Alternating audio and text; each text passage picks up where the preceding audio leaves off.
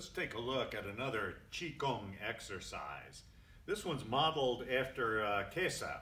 This is a garment that we might wear for doing spiritual practice, loops over the shoulders. So we gather energy up,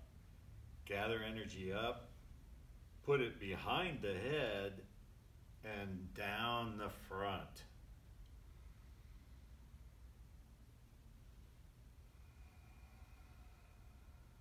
I breathe in, almost like putting a helmet on. Back of the neck, and then running the hands, about a foot out from the body down.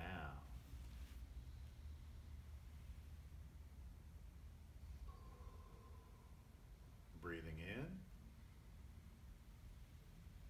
expanding the chest.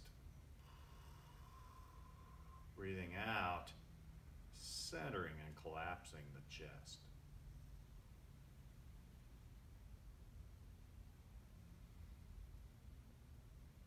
This prepares us for action, mental action, or proper speaking action, or action with our body. One more Qigong exercise.